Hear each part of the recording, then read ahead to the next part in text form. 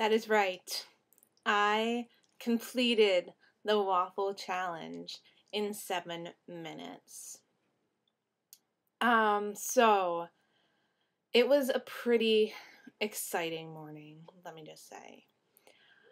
I woke up and there was a challenge. It was to eat an entire waffle, not like one of those Eggo crap things, no. Like a legit waffle in 7 minutes. Now, the original allotted time was 10, but I wanted to prove a point. Because as I said in the last video, I eat really, really slow. And I'm also one of those people who doesn't like to mix their condiments with the food. So, like, I have the little cup of syrup to the side, which made things difficult, let me just say.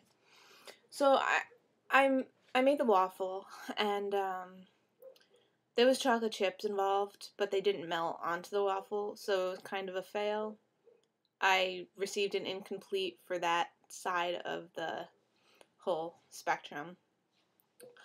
But, yeah, I was given 7 minutes to eat a waffle, and I did complete the task, although at the end I was a little panicked, and it was challenging, I'm not gonna lie. It was probably the hardest thing I've had to do all weekend. Other than summaries for my English class. But yeah, I completed the challenge, and there was no strings attached. There should have been, because I really still want a latte. But, yeah, there was no strings attached. I just got bragging rights for my own self-enjoyment. And, that's about it. That's the extent of my day. I came back, took a 2-hour nap, ate some quiche with Deidre, and now I'm just getting ready to go to in the shower because I'm a lazy.